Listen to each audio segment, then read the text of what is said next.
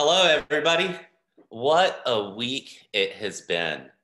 The unprecedented response to the COVID-19 pandemic is happening so fast, it can be difficult to know exactly how to respond, especially as a small business owner or freelancer in the piano service world.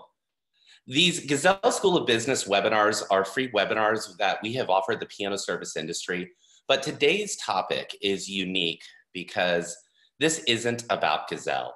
This isn't even about your personal business. This is about helping our service industry respond to these unprecedented events. So let's dive in. Today's webinar has about 2 hours of critical application and around 2 to 8 weeks of additional application, meaning in the middle of this crisis, you should be able to respond really well and make all of your critical decisions in less than 2 hours. And we will be teaching you how to do this. The rest of the application is really a question of, if I do pause my business, what proactive measures can I take during my downtime? And we will be discussing these topics and doing an extensive Q&A at the end. I am registered piano technician Timothy Barnes, the co-founder of Gazelle.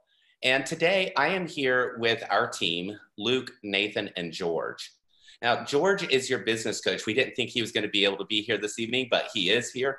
And Luke will actually be joining us as well because he brings a unique perspective as a fellow small business owner, in addition to being the other co-founder of Gazelle.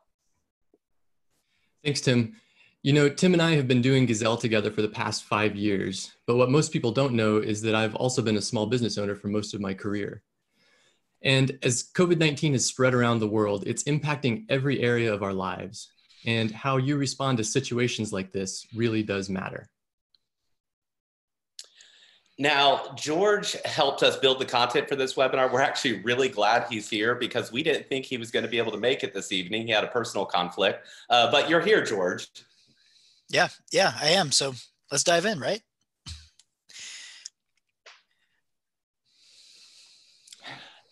This is a significant moment in time for your business. And you know this because everybody is scared and confused.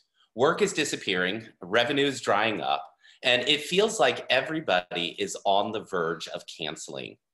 Now, navigating any situation of this magnitude isn't a walk in the park, but nobody should have to feel scared, uncertain, or confused about how to respond.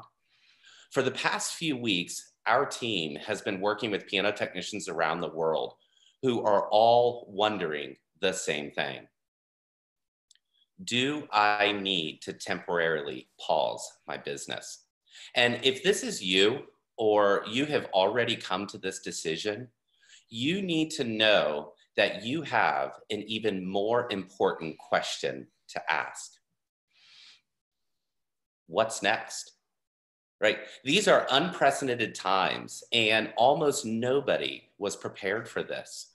But it is up to you as the small business owner to get through this in a way that strengthens your business, because nobody needs two crises. And if you don't respond to this crisis well, you are going to come out the other side and get hit in the face with a second one.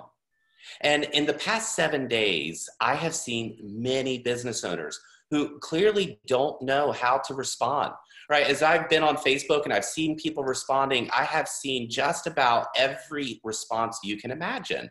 And sometimes I see it, it's like, that was actually a decent response. And other times it's just like, you have absolutely no clue what you just communicated to all of your clients by wording your response that way. But the truth is, you don't have to make these mistakes. So here are 3 things you can do to strengthen your business during this time of uncertainty. Understand the situation, make the right short-term decisions, and take advantage of unplanned downtime. And if you do these 3 things well, you'll be prepared for what's to come, and you'll have a stronger business when this storm is over. So let's talk about step one, understanding the situation. Well, you have absolutely no control over COVID-19. None of us do.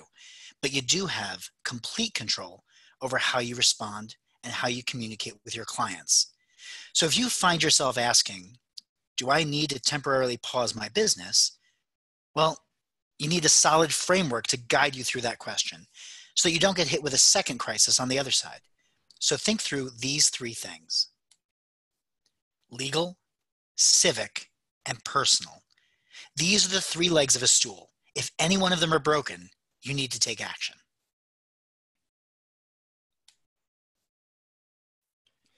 Legal. Are you legally obligated to stay home? Yes or no? Has your regional government required you to shelter in place? If so, this makes it easy, an easy question to answer. Be prepared that in the next few weeks, this may come to your area. We hope it doesn't, but if it does, you need to come back to use this framework. Civic. Do you believe it's your civic duty to limit your exposure in the community? Yes or no? And personal. Are you putting yourself or someone you love at significant risk? Yes or no? We all have families and loved ones who may be immunocompromised. If this is the case for you, you may have zero tolerance for exposure for personal reasons. Your business theoretically could stay open, but you can't. These are the practical ways that you can make your decision. But there is an even more fundamental question that you should be asking yourself. How do my clients feel? For you, as a business owner, this is not about what your government is or is not doing. This isn't even about you and your needs. You need to understand that this is about how your clients perceive a threat in their life. And we are seeing a wide range of responses, from fear and pandemonium in the community to calm preparation. And you, meaning your business, have clients responding in every way you can imagine because they're humans. And this is where you can get into a lot of trouble if you don't communicate with them clearly. Because how your clients feel is more important than anything else. And if you make them feel unsafe, you will lose their trust. And that is the second crisis, right? So you need to go slow and you need to make the right short-term decisions. And this brings us to our second point.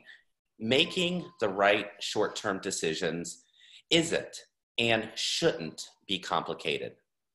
This crisis is complicated, but the decisions you need to make are simple if you ask the right questions.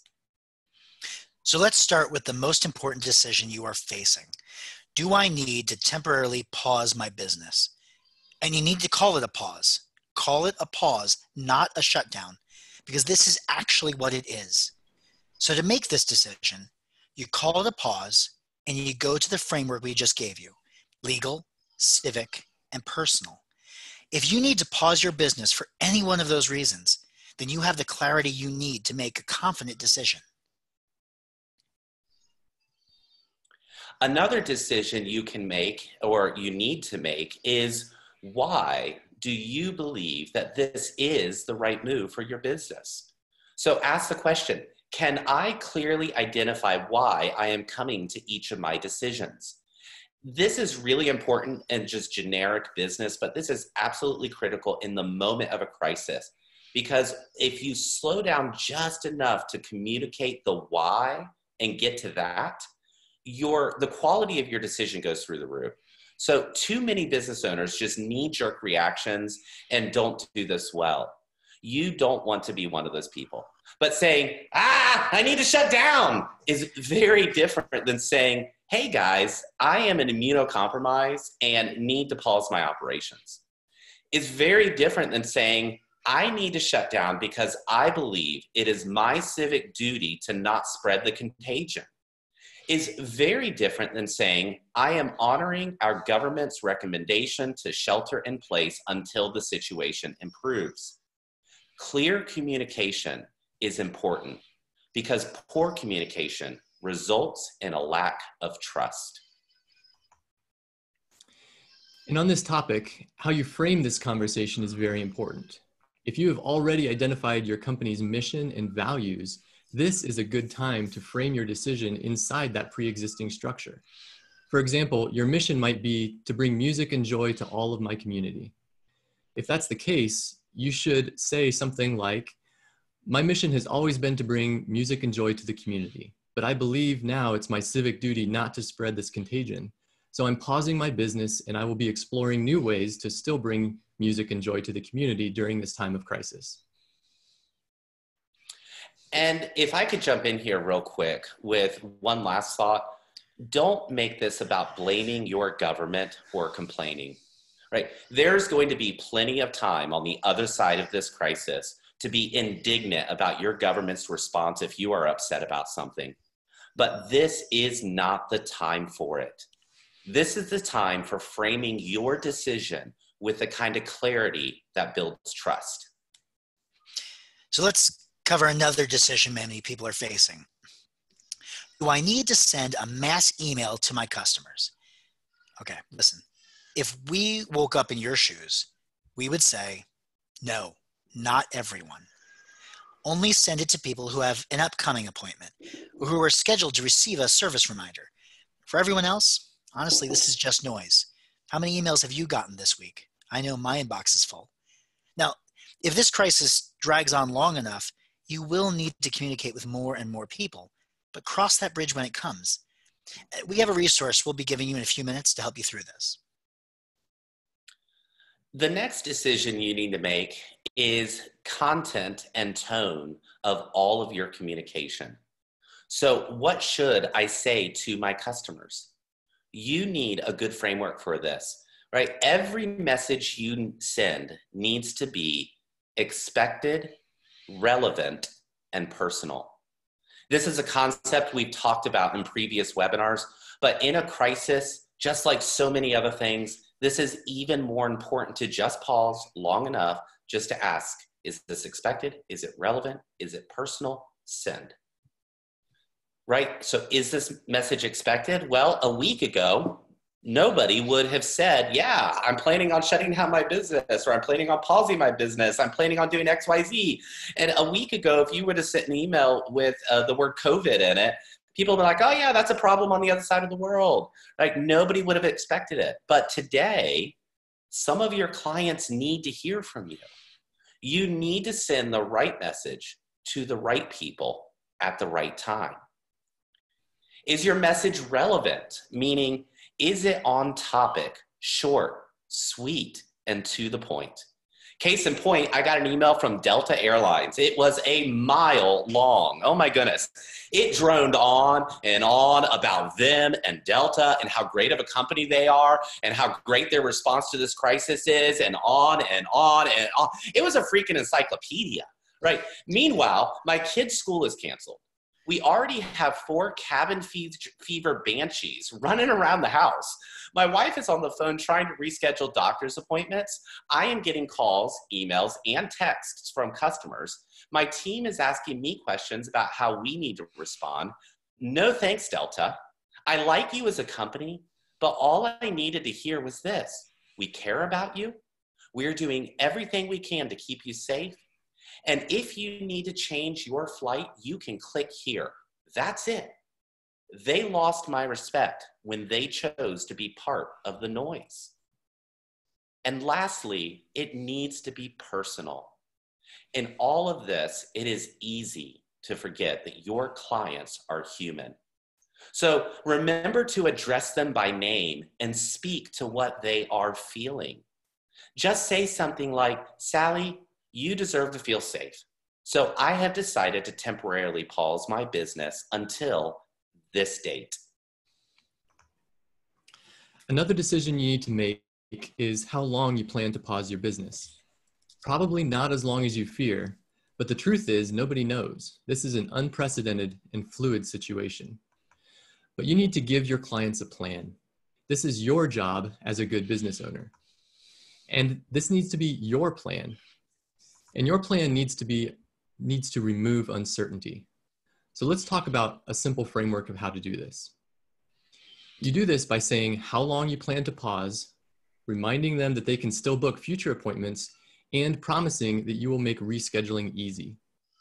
It's important to acknowledge the uncertainty of this situation, but you need to give them fixed points to anchor their ability to make a decision.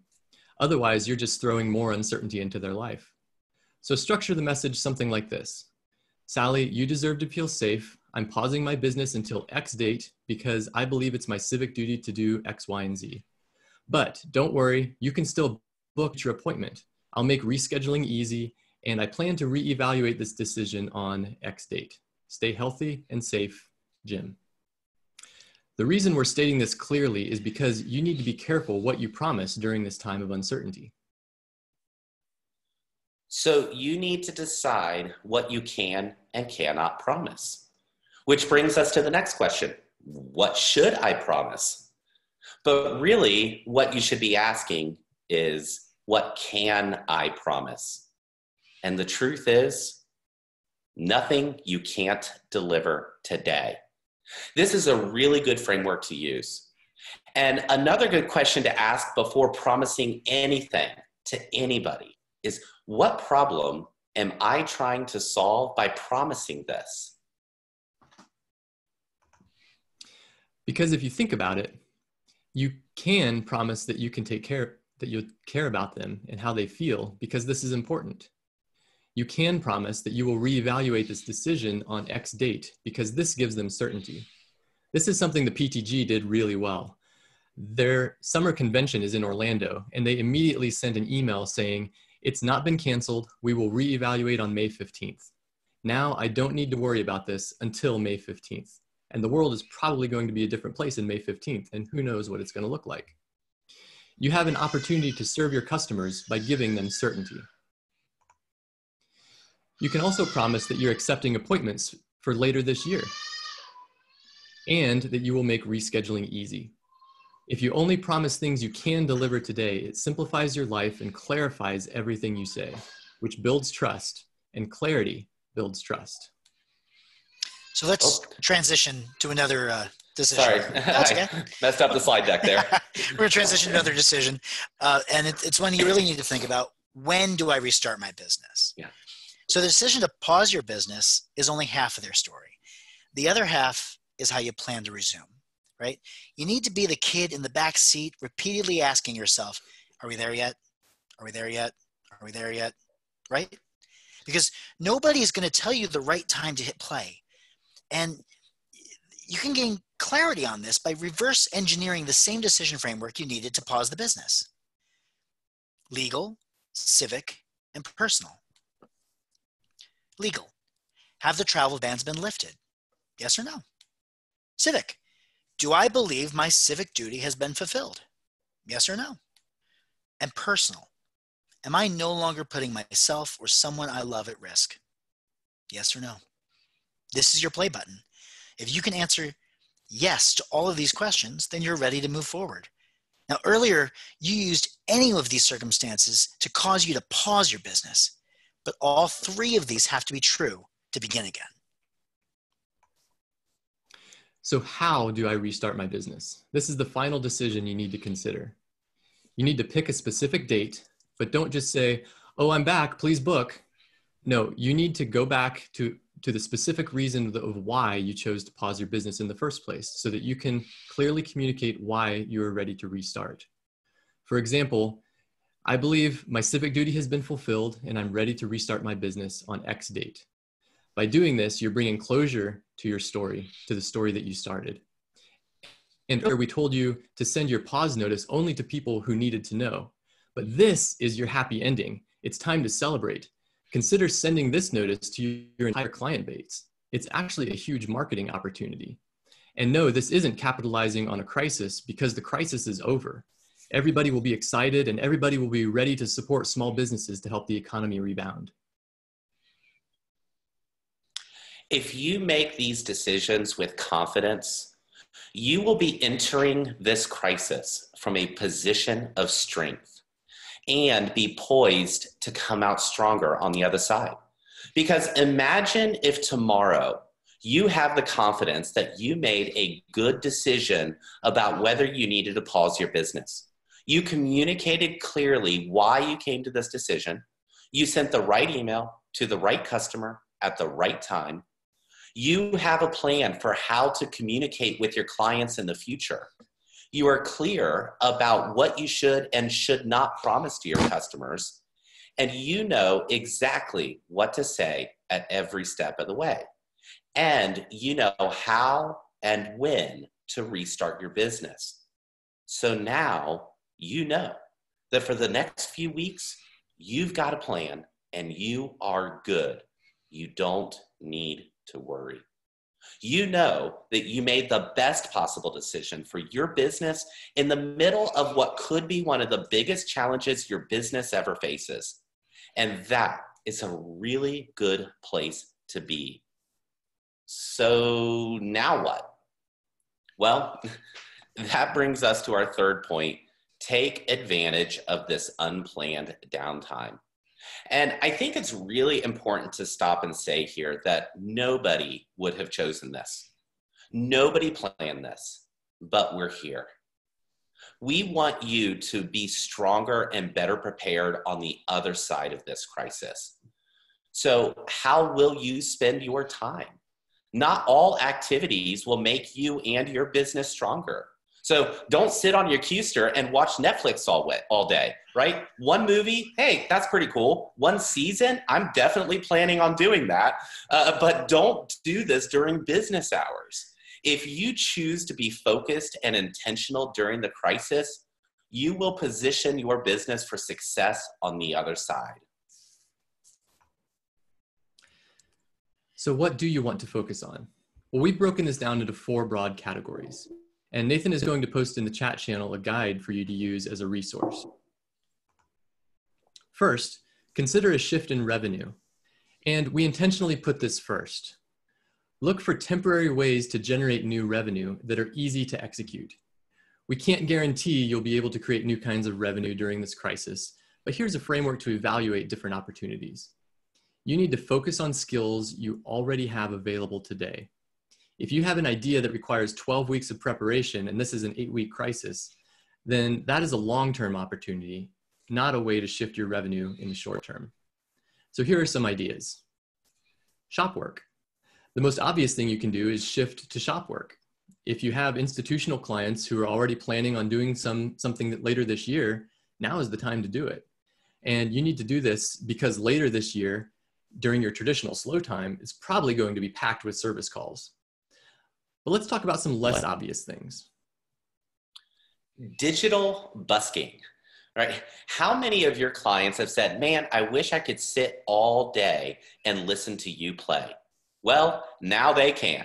Hop on Facebook Live or Zoom and digitally busk. Put up a donation link and say, all of my tunings have been canceled. And my clients always say they wish they could sit and listen to me play all day. You are bored, so am I. So I tuned my own piano, and tonight for 4 hours, I am going to play evening music for you and your spouse. So light some candles, cook a steak, and enjoy live music with your loved ones from your local piano technician. Now, I want to pause here because we are already watching tons of big name artists doing this on Instagram, and they're getting all the news coverage. And it's important to note, you are not going to make the evening news because you do this, but you don't have to, because your clients are in your tribe. They know you and they want to support you. And so if your tribe is strong enough, when you put out this call, you will actually generate some revenue that you couldn't generate before, right? So remember, this is actually more than about generating revenue though, or tips or whatever it is, right? This is a chance for you to build deeper personal relationships with your tribe of customers. Trying to get new customers isn't the right thing to do right now. So focus on creative ways to build deeper relationships with your existing customers. They are the ones who will help you through this because they already have that personal relationship with you. Host a digital group of piano classes. Another opportunity is teaching piano online. This is something you can do, then If this is something you can do, then focus on adults who have always wanted to learn to play the piano. But this isn't your traditional piano lesson. Charge them $50 to learn 3 songs during this crisis. These are digital group piano lessons. So sign up for Zoom or any other platform. We like Zoom, it works well for us.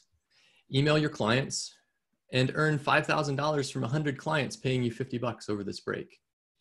This revenue will dry up as soon as life gets back to normal, but if you know how to teach a piano, this is a great chance to experiment with a few things. Consider online mentoring. Another opportunity here is to charge X dollars to do private one-on-one or small group mentoring with young technicians, right? Just make your services available and turn some extra cash. Imagine if you got 3 students paying you $50 a day to teach them everything you know. That's about $6,000 in your pocket before this thing's over. Our second broad category is professional development. And this is the next thing you should focus on. Investing in your future always costs some amount of time and money, but this is an investment in your future. So here are some ideas. Read a book. This is a $12 investment plus a little time, or rent it digitally from your local library. And go through Gazelle's recommended reading list in the guide that you downloaded earlier. Watch all the past Gazelle School of Business webinars. For the past year, we've been recording these so that you can watch them when it's convenient for you. Well, now's a great time. This is a free resource, and you already have it right at your fingertips. So take some time to apply the concepts you learn in each webinar. Oh, sorry, the slide deck. Hone your craft. This is a really good opportunity for young technicians. And this could just mean investing time, but this is a great opportunity to get quality mentorship from seasoned technicians who normally are too busy to invest in your future. This is the other side of what I was talking about a minute ago. So think about it. We all know that the best technicians out there are super busy. And if you go ask them for a mentorship today, odds are they don't have time to adequately invest in you. But now they've got a ton of time. And so also know that this is not a charity. They need to feed their families too. So pay them $50 or $100 or $150 a day to teach you everything they know. Study for your guild exams. Don't stop life. The RPT scholarship deadline is April 1st. So don't miss an opportunity just because of uncertainty. Research and planning. This is a great time to do a little research and explore new ways to grow your business. Our third category is networking. Personally call every piano teacher you know. Just check in on them and ask how they are faring through this crisis. Be a friend. This is not a sales call. This is just saying, I care about you as a human and strengthening that relationship. Personally call every piano teacher you don't know. Say, hi, I'm Luke, and I've decided to take 5 days out of this vacation to check in on you, check on as many check in on as many musicians in our city as I could, just to hear how you're doing and give you a friend to talk to. So how has this been affecting you? Contact churches. Now, if they're doing online services, their pianos still need to be tuned. Consider donating your services. Contact local musicians who are doing live shows and benefit concerts. And participate in neighborhood unity.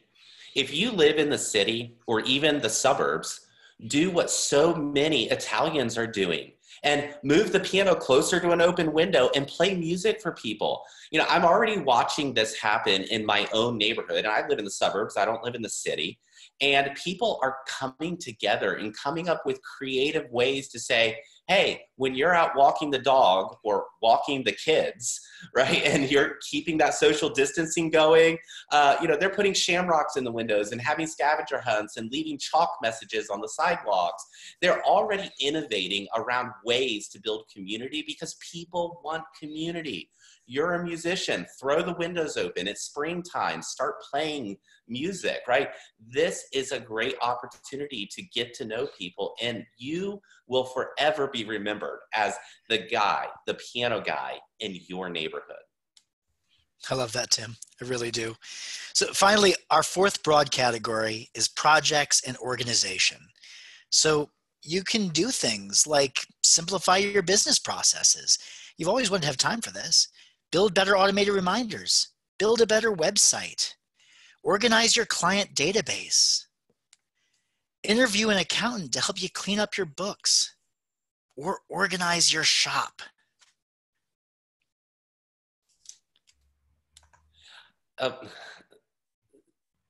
There we go.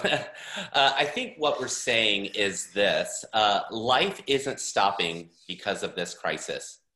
You were probably on track to spend 30 minutes a day improving some aspect of your business this year anyway. And now that you're working from home, right, you're just going to get all of that time to invest in your business condensed into this vacation. So you now have the chance to get a year's worth of work done in the next few weeks. One thing to keep in mind, to achieve this, you need to structure your time. What is ultimately at risk here is losing productivity. Productivity can be elusive and is what people often struggle with when they work from home. As a software engineer, I've worked from home actually my whole career, and there are several things that I've learned that help me be more productive. One, keep regular routine. If you did service calls from 10 to 5, keep these as your work hours from home. You don't need to change your established rhythms just because the type of work you're doing has changed. Two, and this is really important, keep work and personal life separated. Find a physical space that works for you. When I'm sitting in this chair right here, I'm at work. If you have a shop, when you walk through that door, you are at work. And get your family on board with this. All of my kids know that when they see me sitting in this chair, they shouldn't interrupt me unless it's urgent. And three, get showered and dressed like you're going out. This seems like a small thing, but mentally it really defines your routine. You need to do all three of these things because it separates work and personal life and makes you more productive. And you are not alone in this. The entire world is having to go through this transition with you right now. We are all together in this. So invest in things that COVID can't take away from you. You are preparing yourself for growth, because if you use this time to give yourself an education, COVID can't take that away from you. If you invest in yourself in any way, COVID can't take that away from you. If you keep a level head and make smart decisions, that is something that you will carry with you for the rest of your life, and COVID cannot take that away from you. If you build a better website, hone your skills, and become an RPT, build stronger relationships with the piano teachers in your community, build better systems. These are all things that COVID cannot take away from you. And remember, you can't afford a second crisis. If you don't respond well to this first crisis, you are going to lose trust, damage your business, and your reputation in the long run. And we don't want that to be your story. But the ball is in your court. You may have walked into this webinar scared, uncertain, or confused, but our hope is for you to come out stronger on the other side, because you chose to be the person that understood the situation, made great short-term decisions, and took advantage of this unplanned downtime. Now, I'm sure you have some specific questions, so we're going to take some time for a Q&A.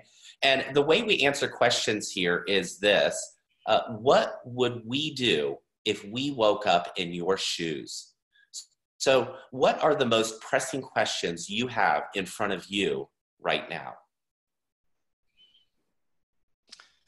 All right, thank you guys. That was really great.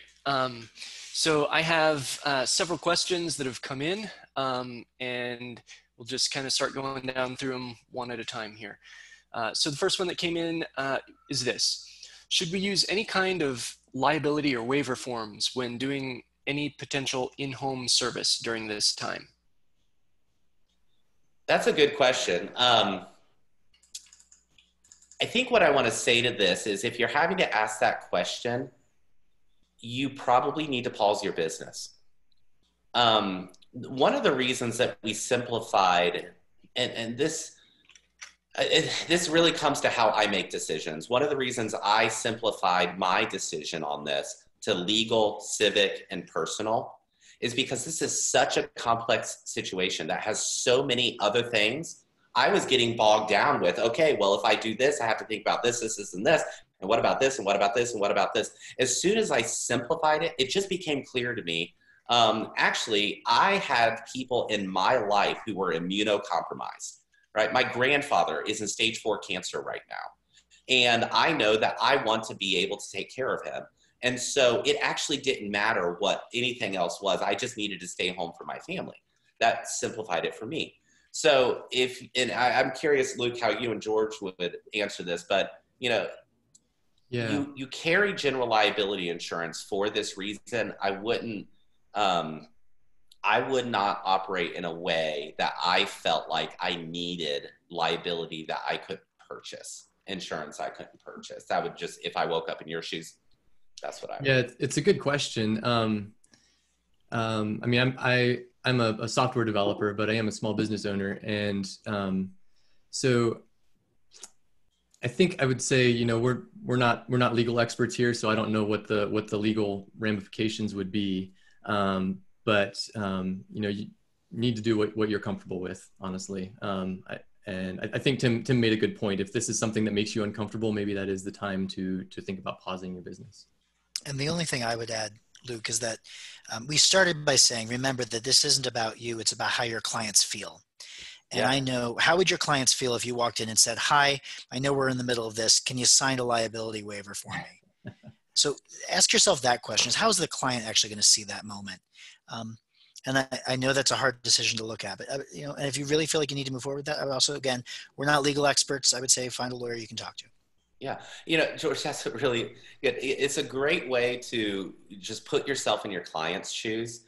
The only other thing I would add to this topic here is this is not something that you want to DIY. There is a reason that lawyers get paid for these kinds of discussions. So if you are going to continue operating, and if you are feeling that need to do that, or somebody is telling you that you need to do that, you need legal counsel. So if you have a lawyer on call, or you have a lawyer friend or somebody, call and ask them and say, hey, this is what I'm considering. So beyond that, I'm not really sure. I'm not even going to wade into the legal side of it. Okay, thanks. That was really great. So our next question is this. I don't have many appointments pre-scheduled. How should I go about contacting my clients? And should I contact all of them?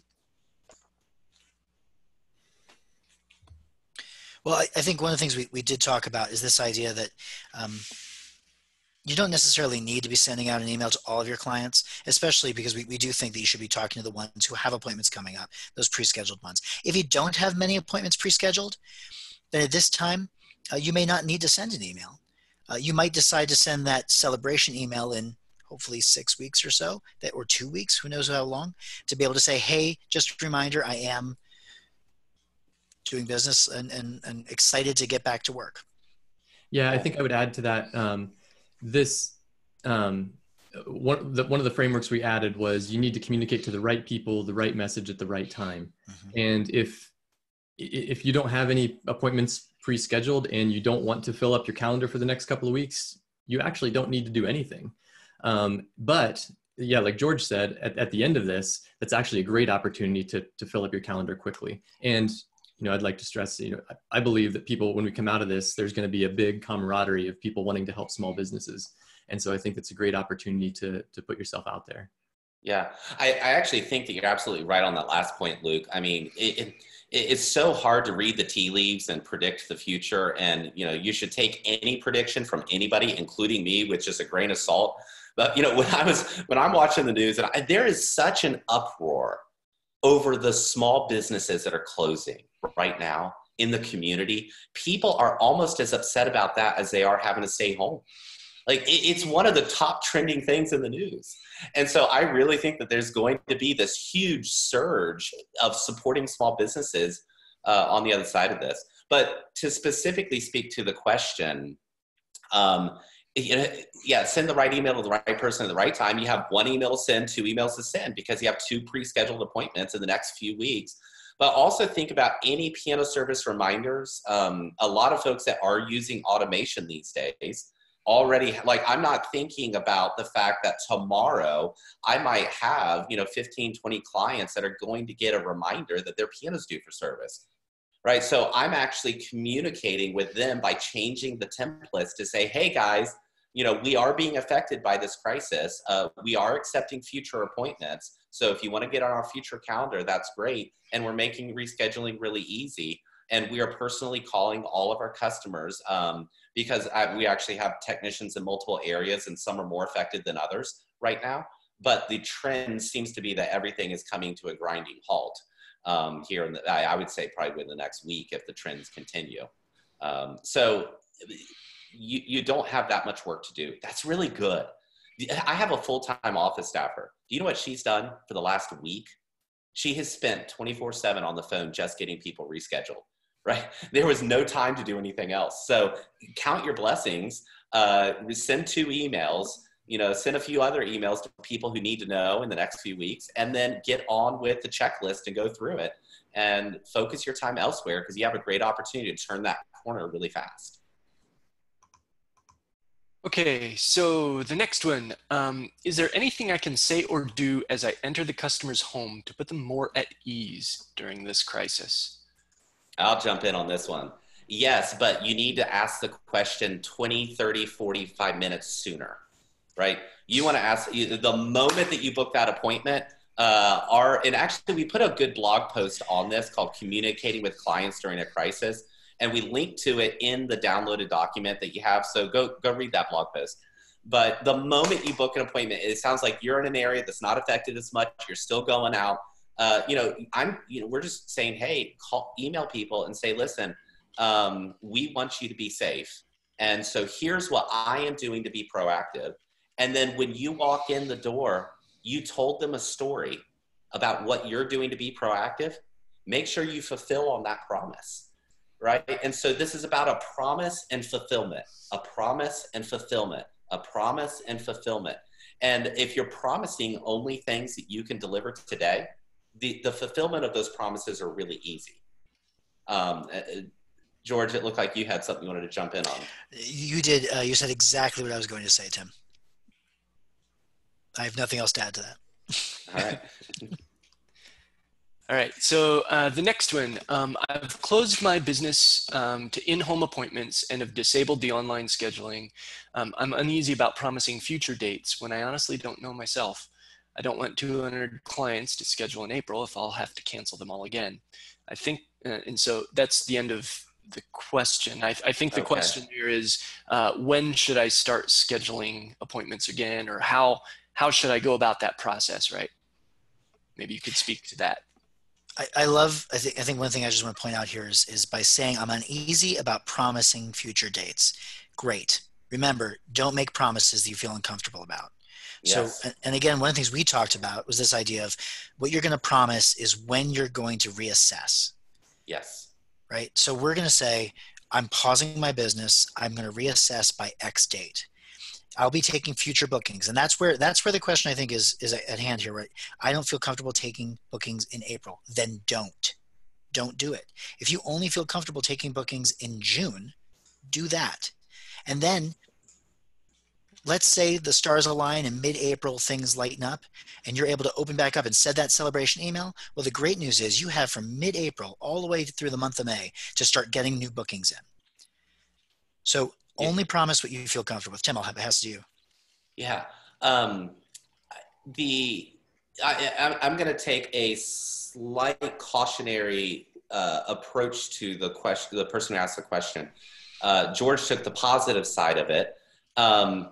By just doing this hard stop without actually thinking through all these ramifications, I would just want you to know you are creating an additional crisis on the other side of your business by having this uncertainty just hanging out in the air. And this is a problem for you, and this is a problem for your clients, right? And so I wouldn't want, no, I'm in your shoes too. I don't want to wake up every day without uncertainty. So what George was trying to do was to give you certainty and to help your clients and give them certainty. And so that's really what you need to, it's in his scenario, like let's say the stars align in mid-April, this thing got blown way out of proportion.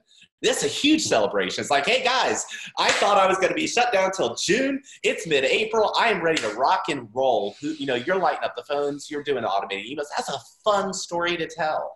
So it's not like it's the end of the world for you. But what you do want to really sit down today and think about is put yourself in their shoes. They are dealing with a ton of life being uncertain right now. And what you did in your response is you just delivered them another thing to be uncertain about. Because now every time they look at the piano, they're like, that's another thing that I got to get scheduled when this whole uncertain thing suddenly is over. And I don't want that for you. So there's probably even room to say, send another email to folks in a couple of weeks. I wouldn't do it like back to back, but just as you're reading the situation, say, hey guys, I wanted to let you know, I realized I left a lot of uncertainty in that last email. You say it better than this, but this is what you're saying. I left a lot of uncertainty in that email I sent you last week. I'm sorry about that. We're all in uncertain times, but here's what I do know. I've decided that on April 20th, I am reevaluating whether or not I'm going to take bookings. And so I hope you've stayed safe and healthy during this thing. I'll be back in touch on April 20th. I would like to add one thing here real quick too. You need to do what you're comfortable with, but yeah. in my mind, I believe that most people are going to be understanding about rescheduling during this crisis. And so it may be okay to put things on your calendar. If you have customers that are really eager to get your services, you could tell them, I'll get you on my calendar, and again, don't promise things that you can't deliver. So just say, if for whatever reason, we're still all sequestered, I'll make it really easy to schedule. I'll give you priority over rescheduling, something like that. So I think people will understand if you talk to them about rescheduling during this time. I'm seeing so many people being understanding during this time of crisis. Yeah. But again, do what you're comfortable with. Yeah. And I'm going to add one more thing here because I see this in your question because I do this all the time. The technical term is catastrophizing, right? I get scared about something and I just tend to blow the fear of it up just too much. So you said, I don't want to reschedule 200 appointments. Do you realize that if in the month of May you had 200 appointments, you're going to have 10 appointments a day? Or if that was spread out over April and May, that would be 5 appointments a day, right? If your schedule is that booked during this time, it means you're operating at near full capacity. That's just not going to happen. There's too much uncertainty in the marketplace. So I think your fear that you're going to have to do all this work to reschedule all these people, and so you're leaving them with uncertainty is a little bit out of proportion here. So I just want to dial that back a little bit and say, listen, we're going to be fine. I believe we're going to be fine. So don't feel the need to just justify the uncertainty with this event that's never going to happen of you having 10 appointments a day to reschedule in April. It might be 4, it might be 3, right? It's going to be a little bit of work, but it's not going to be as much as you gave in that example. So I think you might just be a little bit scared there is what I heard. Okay, thank you. The next question is this. What do you do with the appointments that are scheduled in Gazelle? We can't postpone since we don't have a future date, but if we cancel, we lose the notes that are in the appointment. How do we handle this? Thank you for the question. We're trying to not make this webinar about Gazelle. So if you could just email us that question to support@gazelleapp.io and we'll answer that question personally. Yeah, I'll actually jump in on this real quick. The technicalities of how to do that in Gazelle, yes, email into support. But I'm going to tell you what I told my office staff. I told them, grab a sheet of legal paper and take names, right? Every event you cancel, put the name in order that you canceled it. Because when this is over, we are lighting up the phones and we are going through that list in order of everything. Now, that is a real archaic way of handling this. I don't even know if I'm allowed to say this because technically, I'm Gazelle, automation, like automate, I'll do all these things. Now, automation is great. It's great. There's a great place for it. Actually, in the middle of a crisis, there are times when just grabbing that piece of paper and a pen is the fastest way to do this. Because it's not a system I'm going to have to do later this year. I'm not asking her to always write everything on paper. I'm just saying for the next week, every time you reschedule an appointment or cancel an appointment, take the name down and don't lose that piece of paper. So I think there's a simpler way of handling that scenario. So I would just want to free you from feeling like you need to build this complex automated way of doing something when there's actually a really simple way to do it right in front of you. Okay, so we have a couple other Gazelle related questions too. And I guess I would just recommend everyone, we are trying to keep this focused. Yeah, Nathan, can you extract the overarching theme out of some of them? And then if there are technicalities of how to do this specifically in the software, write into support and we'll give you the technical step-by-step guide. Yep, sure will. All right, so this particular question is about contacting clients. Essentially doing bulk mailings. How would you guys recommend doing that? Well, according to what we're putting in this webinar, we actually, if we woke up in your shoes, we wouldn't be doing bulk mailings. We would be targeting the emails to the right person, the right email, the right time. Because again, you don't want to be part of the problem. And so I would actually, no matter who you are, if you have an automated system and you are thinking of blasting this whole bulk thing out there, that is way too complex of a solution for something that needs to be more simple. George, I don't know if you want to jump in there on anything, but. No, I think one of the things we talk about a lot is being personal. And really your business has many times been built on that personal relationship. And now is not the time to forget that piece. Stay personal and keep it about that relationship. Yeah. One of the fun things, it's so hard to be, because I've been with you in this whole thing. I've been scared. I've looked at this, I've gone, oh my God, this is unprecedented. Absolutely unprecedented. And at the same time, like I take my personal hat off and I put my business hat on and I think, okay, how do I need to respond? And where is the opportunity that I need to see that I'm not going to see if I allow myself to be scared?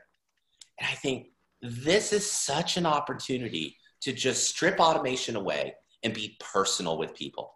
This is such an opportunity to build that personal trust, to build that personal relationship with people, because it is so easy, no matter who you are, to pick up the phone and say to somebody, wow, this is absolutely crazy. How are you doing? How is this affecting your family? And so there's such an opportunity there for you to go personal. So I would definitely agree with that. All right, so the next question has nothing at all to do with Gazelle. If we decide to pause our business and we've been paying into unemployment, should we file a claim? And Ooh, so, that is and if so, is this going to hurt our business in the future? Yeah, well, you need to pay attention. Okay, unemployment in the United States is a state-by-state thing. So you need to pay and I believe even Canada and UK and these other countries have some form of unemployment insurance. It's like social unemployment insurance, and your businesses pay into it, even if it's a pay-as-you-go system like Europe has. So in the United States, there are articles surfacing in the last few days that Congress is currently considering waiving the fees. And they did this in 2008. They said, listen, if you lay people off, there's no longer a penalty. You're not going to pay higher premiums over time. And they can usually there's a waiting period your employee has to wait for, or you have to wait for before you start getting it. And they're saying, no, we'll mail you a check today. So those are good things, so long as your state has enacted those changes. Not every state has. So check your state. Number two, in North Carolina, it's $350 a week. And I'm grateful for that, right? And so it's like, I almost think I could generate $350 a week doing some of the things that we talked about.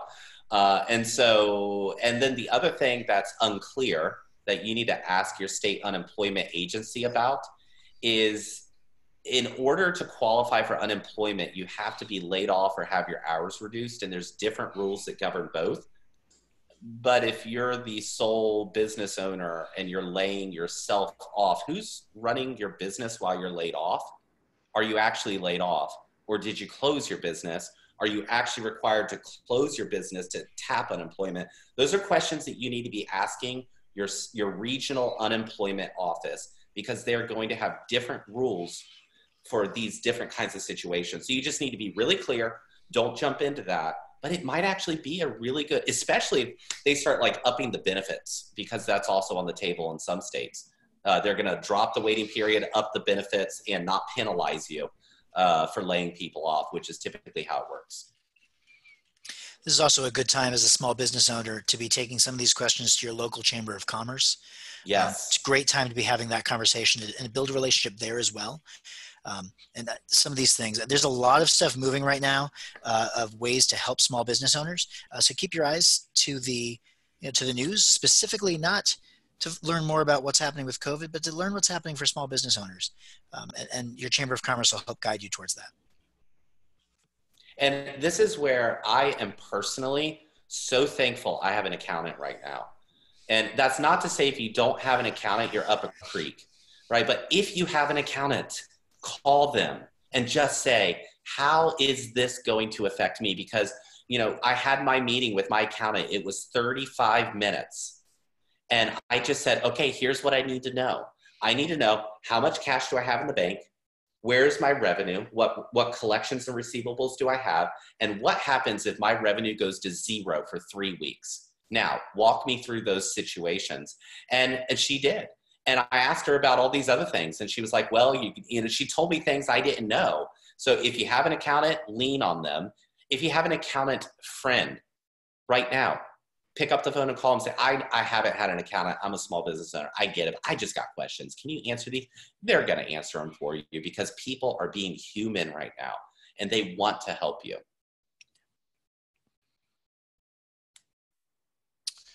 All right, great. So the next question, how do you recommend contacting clients that are currently on my schedule during my pause? Should I send them a message through an automated system like Gazelle with a rescheduling link, or should I do personal phone calls to them? Yeah, I would send them I would go in this order. Phone call beats text beats email. I would just use that framework. Pick up the phone and call them. If you don't get them, text them. And if they don't respond, email them, right? I would go in that order. And I would always provide the clarity that we talked about earlier, right? You want to say, listen, we need to cancel this. We need to reschedule this appointment. I'm accepting future appointments. I will reevaluate on this date. So make sure it's after that date. And I'm going to make it really easy to reschedule if after I reevaluate, we need to do this again. But here's the deal. I know that on the other side of this, my schedule is just going to be absolutely bonkers. And I want you to be on that schedule because I care about you and your piano. I don't want you to get caught up in not being on there. So go ahead and get on there now and I'll take care of you. I would underscore that I think this is a time to be personal. Yes. People are looking for personal connections. And one of the points we made in the presentation was this is a great time to strengthen relationships with your clients. So if you have time and if it's not a lot of customers, just make the personal call, chat with them for a few minutes and just be human with them. Use it as an opportunity to grow that relationship with them. Yep, ask them how they're doing, how their family's doing, if they're staying healthy. It's an easy conversation to have, but it lets them know you care for them. Okay, so the next question actually was about Gazelle. I'm going to skip that one. So the next one, sorry, we've had a lot of questions, Is any thoughts on how to work with employees or business partners or office assistants during a business pause? Yeah, I'm going to jump in here because I am dealing with all three.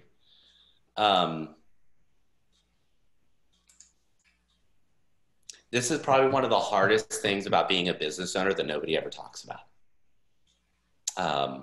Because for the last 6 years, I have gone to bed every single night aware that my decisions are literally putting food on the table for families and kids. I've had office staff, I have technicians, and nobody ever talks about the weight that you carry there. And if you have employees and office staff, you know exactly what I'm talking about because you have probably been feeling that weight. And when a crisis hits like this, I tell you what, it was a nanosecond. When these things started rolling in and I started realizing this is big, I need to pay attention to this. My second thought was, oh my goodness, what is this going to mean for my tribe, my people, right? And I'm going to be honest, I had to go to my team and apologize for an initial response that I had early in the process because I missed the gravity of the situation, right? So as I'm trying to respond, I'm actually making the problem worse. And one of my employees called me and said, hey, I think you meant to say this, but your response made me feel this way. So this whole last week, I've actually been talking to people. And so I had to go back and say, guys, I'm sorry. I didn't mean to make you feel that way, but here's what I'm thinking. Right, here's my adjusted thought. And I've been trying to circle up and call everybody. I've been trying to text everybody. My office staff called me today and said that they went to the ER with 103-degree fever and didn't get diagnosed with the flu or anything else. And I'm carrying that now. It's like, hey, we're all working remotely. I'm not worried that I was exposed, but oh my goodness, like I'm carrying that weight. And this is where it goes back to what we've been saying, like be human. Be human. This is such an unprecedented thing that nobody was prepared for. Nobody. And you might need to lay people off. You cannot guarantee that. So as a business owner, you need to be preparing yourself emotionally for how you handle this. Because, it's like hopefully there's some helps there, right? You're having to ask questions like, how much cash do I have in the bank? And do I float, because I've talked to some business owners where they're literally in between the decision of if I float this person's salary for a month to help them get through this crisis, I'm out of cash when this thing turns around, which means I have to go into the surge of need without staff. What do I do? Right? Those are the kinds of questions you're having to address as a business owner. And it's not that those are bad. It's just that this is your job as a business owner. And so the first thing I would do, you need to be human. You need to be honest with them. You need to be, talking about, hey, guys, I care about you. And this is big. And go back to what can you promise? You can only promise what you can deliver today. Right now. And so think through all your responses. And what can you promise? Well, you can promise if you have to lay somebody off to help them file the unemployment paperwork. You can promise to give them all their W-2 information that they're going to need. You can promise to help them find another job if that's the decision that they need to make. You can help give them a good reference. These are all things that you can promise and deliver like that as an employer. You can't promise that they're going to be okay. You can't promise that their finances can sustain this, right? So be very aware of what you can and cannot promise. That's probably the biggest thing. I know I went on for a while there. I'm just trying to think like you take a freelancer trying to deal with this crisis and you put in on the hat of a business owner and just multiply times 10 the number of decisions that are getting thrown at you. You really need some good, solid frameworks to go, yes, yes, no, yes, yes, no, and be a human. George, I know you're dealing with a lot of this. Yeah, I am actually. And actually, Tim, I think two things you said there I want to bring out and add something to it. Just one, remember that we've said this over and over again, is about being human and having relationships. Now's a great time to just be a good human. Yeah. And I think being transparent is excellent, and giving people as much certainty as you can give them. So if you can say to your staff, here's the deal, I will not be laying you off without 2 weeks notice. Are you comfortable with that? If not, then don't make that statement. I know that we're not taking clients right now, scheduled wise. We're pausing the business, but I'm going to keep you on for the next 4 weeks because I've talked to my accountant and I know I can do that. I'm certain that I can do that, and I'm going to review that decision in 2 weeks. And then I'm going to make that decision, and I'm going to give that certainty that I'm going to look at that again in 2 weeks. So again, giving yourself the certainty so that you can make a decision, set a timeline for when you'll go back to it. And that's really where we are, is I just continually ask myself, what can I say with transparent honesty and to give that kind of certainty, knowing that, and at the other side of that is when on the next decision will be made. Yeah, in a lot of ways, when you are a business owner, you have clients and you have employees, and you need to treat both of them the same way as a human, right? So the same way that you don't want to give a client, you don't just want to land the client with a ton of open-ended uncertainty. You definitely don't want to do that for your employees. So, use that same idea, but just put the employee there. And put yourself in their shoes and just say, what can I possibly do to make this situation more certain? You can't get rid of all the uncertainty. There's too much going on out there. There's too much uncertainty. But you can improve some things. You can say some things that are true, that you can deliver on, and that are certain. And you want to be real comfortable with what those things are. Excellent. Okay, so we still have questions rolling in here. Yeah, we're just going to keep the questions coming until there's no more. So right, this is about you guys. Good. So yeah, tell us what's on your plate.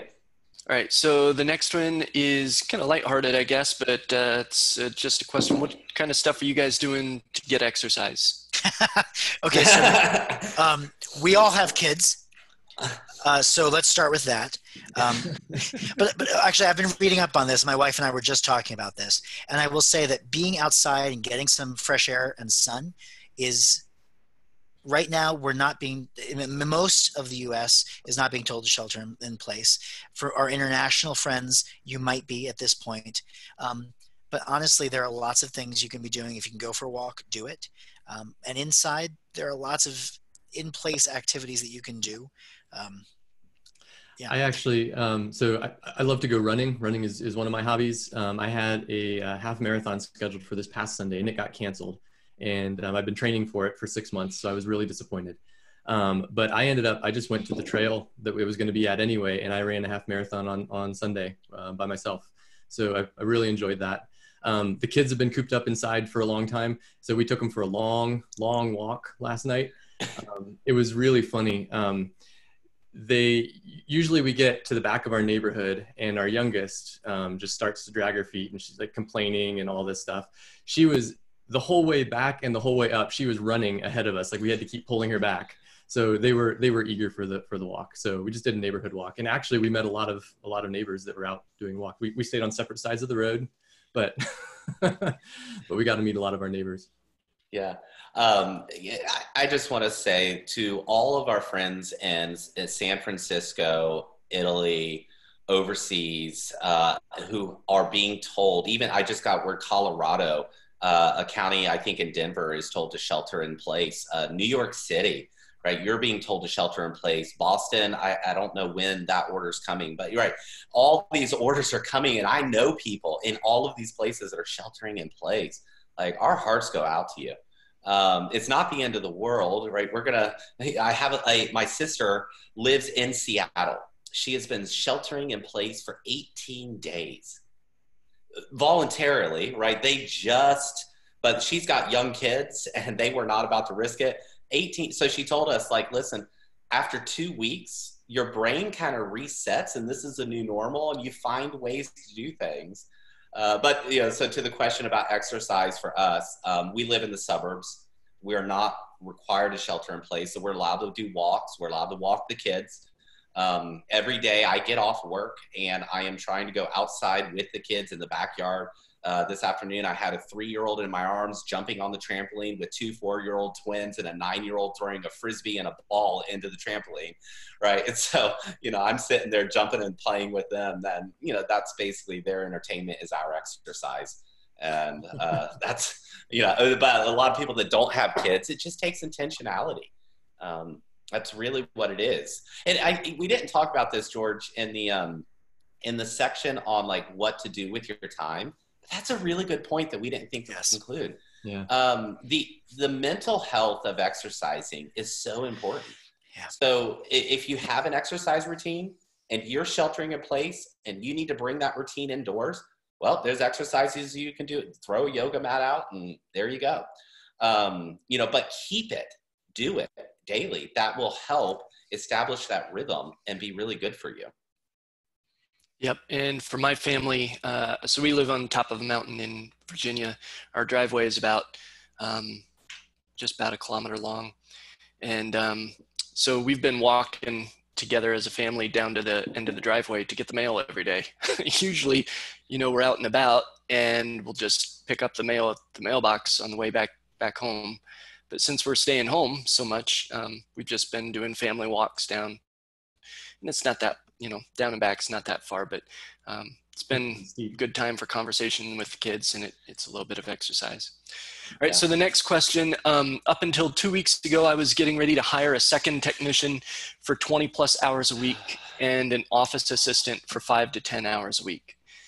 Is it fiscally prudent to get them on board right now with the necessary training and hit the ground running when this crisis is over?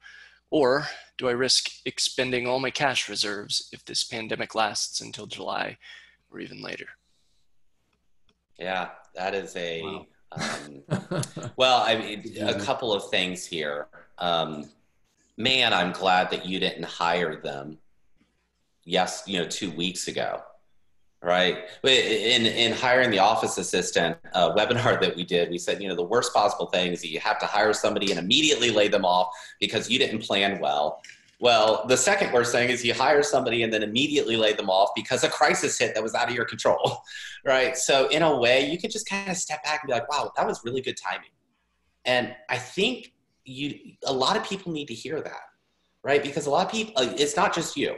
A lot of people are saying, oh man, business was booming. I was making all these plans and everything just came to a stop. And you just need to hear it's okay. That's actually a good thing that you did not actually make some of those decisions and you now have cash. You mentioned you have cash reserves. And so whether or not you hire them and you burn cash reserves, the question, if I woke up in your shoes, that I would be asking is this: is that fair to both of you? Is that fair to the person you're thinking of hiring? And is that fair to you? Because it is a risk, right? If you don't pull the trigger, this opportunity might not be there on the other side. But then again, if you don't pull the trigger, it might be there on the other side. But the reality is you're spinning your business back up. It might take a couple of months. So this might be an opportunity for 4 months from now or 5 months from now. And so if I woke up in your shoes, I wouldn't be looking at my cash reserves from a 2-week, 3-week, 4-week standpoint. I would be looking at my cash reserves from a 6-month standpoint. So if you told me you had 9 to 12 months of cash reserve and this person was such a rock star that you absolutely could not build your business without them, great, fund their salary for possibly 4 months until they're full. But I doubt that's true. What's probably true is, either the cash runs out or you just need to sit and just hit pause and just ride this thing out and just promise them what you can promise today. I want to hire you. I was about to hire you. I just need to wait because I'm putting everything on pause. I would add something here too. Depending on that employee's or that potential employee's current situation, I don't know if they were employed already. If they weren't and they're out of work, and you have some cash reserves, maybe you could do something like offer to pay them to do some training or something like that. So you can bring them on, do some of the onboarding that you would have had to do anyway, start doing some training into your processes and pay them a little bit to help them along. And then that would speed up the process so that they would be already trained when this is over, and then bring them on full time when this is over. But again, it depends on what their situation is and what your cash reserves are. That was just an idea I had while Tim was talking. And the flip side, I'll just toss another idea out, is what I also heard is that you were getting ready to hire both a tech and an office assistant at the same time. Yeah. And so I would just say, this is a great time to take that step back and look at that business plan you've got going. We've got a webinar that we've done on hiring your first office assistant. If you didn't watch that already, watch that through. And we've got a lot of frameworks that we've put out there to think about when you're making that kind of decision. We were going to do hiring your first tech even tonight, but we ourselves had to make changes similar to what you're thinking about doing because it's changing everything right now. So now's a great time, like Tim said, this might be providential in that you can take a step back and say, okay, is this the way I want to roll it out? Because in 2, 3, 4 months, you may roll it out differently based on what you learn between now and then. Yeah. And one of the things too that I've been looking at, Luke, what you just did is something I do all the time. If you give me 1, 2, or 3 options, and all 3 are some level of bad options, I just say, no thanks, all of those don't work for me. I'm looking for option D. And as soon as you say that doesn't work for me, as soon as you say out loud to yourself, man, this is sad, but I can't hire the tech and I can't hire the office assistant today. What can I do to improve my business? You're going to start seeing different opportunities. But if you get hung up on, really investing a lot of energy into something that's a bad idea, you're just going to waste time. But man, on the other side of this, like you talk about every business in America getting a clean slate to start doing things differently. This is going to be huge because I can tell you I'm doing one thing differently. Well, not different. I'd already been working with my accountant on this. I told my accountant at last December that I wanted to 10x the amount of cash I had in the bank, because if anything ever happened, I wanted to be able to ride through it. And I can tell you, I was actually going into this crisis in Well-Upped Piano with less cash than I wanted. And so I don't ever want to be in this situation again. So you better believe I am prioritizing profit, and I'm prioritizing putting cash in the bank on the other side of this. And so there's going to be a clean slate. You're going to get to do things so much better than you were already thinking of doing them. And you're going to be wiser because in the back of your head, you're going to be going, man, I need to hire somebody, but I need to make sure that I can make it through another unexpected thing like this crisis. All right, so we've got 2 questions remaining. So this first one is, would you consider it insensitive to send a regular reminder email to clients to send a regular reminder email to clients that doesn't say anything about COVID-19 during this time, whose pianos are not due for service in a month or so? Or should it still maintain a COVID-19 statement? So I'll grab this one. I would say a couple of things here. If you're talking about the regular reminders that you would have sent out, but they're not due for a couple of months. So you would have sent the email today, but their piano isn't actually due for service for a couple of months. You should probably still include something in there because it's what's on everybody's mind. And nobody knows how long this is going to extend. So this harkens back to the certainty thing. Give them the certainty that you know, but don't promise things you can't deliver. So put in there something like, I forget the exact wording that we had mentioned, but you can get on my schedule. My schedule is going to be packed in a couple of months, but go ahead and schedule now, get on my calendar.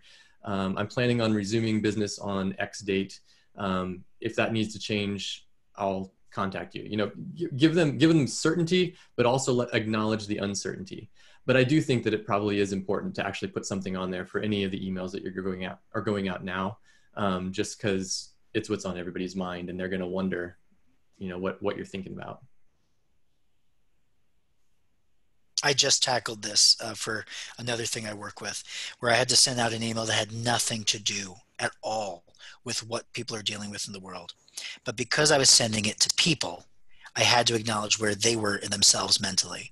And so it wasn't the thing I led with, but at the very end, I did end with, you know, it's impossible for me to send this email without talking about current events, and tied back a little bit of what we were doing and how it tied to the current events. So I agree with Luke on that. You really need to acknowledge who you're writing to and put yourself in their shoes. Again, looking at it from the perspective of how is the client feeling when they get this message? One of the things that I've been doing is watching my inbox. I'm actually the guy reading every email from every business that I get. Why? Well, because I want to know two things. What are they doing that I need to be doing? And I'm reading a lot of emails. I'm going, I ain't touching that.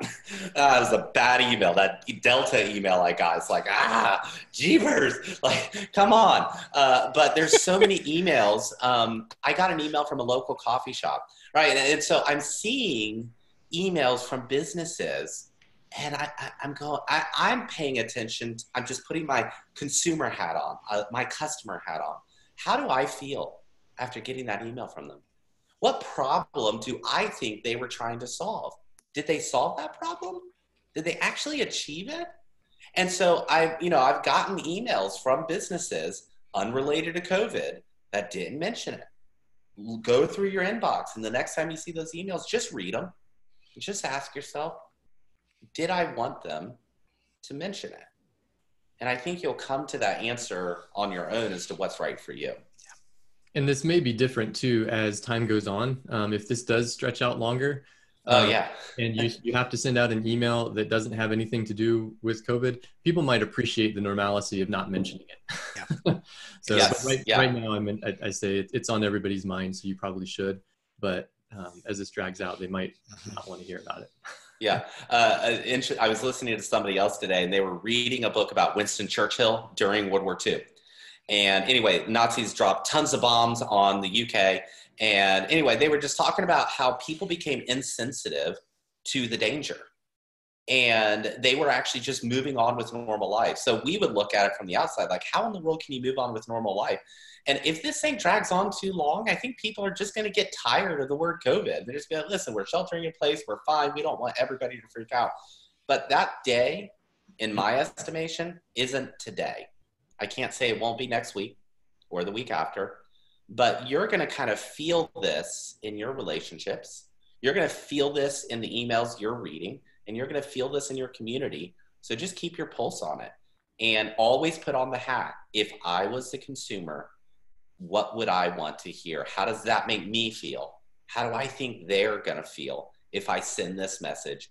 And you want to send the right message to the right person at the right time, which includes whether or not you decide to structure in the word COVID into anything about the email. All right, so the final question, and if anyone has any remaining questions here in the next minute or two, go ahead and type them in real quick. Otherwise, you can send us questions at support@gazelleapp.io. Final question was, I've already used the terminology of shutting down my business in an email to my clients. What should I do now? Yeah, it's not the end of the world. And I think you have an opportunity to just stop and evaluate, how do I want to communicate with people going forward? Just start there. It doesn't need to be complicated. It's not going to do anybody any good for you to email everybody and try to backtrack. Like, that's water under the bridge. So just decide that you're going to handle things differently. If I think back to the question earlier about all that uncertainty that was in the air, right? If you read that email and you did leave a lot of uncertainty, then consider, not today. I mean, if you just sent the email yesterday, not today, not tomorrow, I don't know when the right time is, but at the right time, let's close that uncertainty gap. Let's send another message. And the whole problem you're trying to solve is I sent an email that had a ton of uncertainty. So now I'm going to try to close that uncertainty gap with this message and just say something like, hey guys, just wanted to give you a brief update. I'm weathering the storm well, and I've decided on this day I'm going to reevaluate the decision to pause my business, and just go ahead and shift the terminology without saying anything. That's what I would do if I woke up in your shoes. Awesome. Okay. Hey, Nathan, sorry, George, did you have something to add yet? I'm not going to add to that. There was just something that came through the Q&A that isn't a question, but it's a statement. I just want to highlight it because I think it's great to highlight. And the statement was to be attentive to taking in too much of a bad thing or too many chemicals or things like that. And I just think it's worth saying that, you know, too much digital, too much caffeine, too much alcohol. I myself just had to cut down on my caffeine intake because it was making me a little bit anxious. So if there's things that you know in your life that during this time period, getting exercise is one thing, but cutting things like digital, caffeine, and alcohol might be a great time to spend some time cutting that in your life if you're finding that it makes you worry or anxious or that kind of thing. It was just a great statement that came in through Q&A, and I just felt it was worth highlighting. Yeah, absolutely. Thank you, George. All right. Thank you, everyone, for joining us tonight. We hope that you stay safe and stay healthy. Oh, Tim, did you have something to add yet? Oh, no. Finish what you're saying. I was going to say something. Go ahead. I was just going to close it out. So. Okay. Yeah, everybody, we just wanted to let you know, like, we are writing this through together with you. And our hope for you is that you are able to build a stronger business through this whole crisis. If there is anything that we can do for you, we can promise you one thing. We'll only promise you what we can deliver today, but we will answer your questions. We will hold your hands. We will walk with you because we are in this together. And so take advantage of all the people on our team. And we hope you stay safe. We hope you stay healthy. We hope that you grow closer to your families, you build better relationships in your communities during this time. So thank you so much for taking time to be with us tonight. Yeah, thank you. Yep. Thank you all. Have a great night. Stay safe and stay healthy.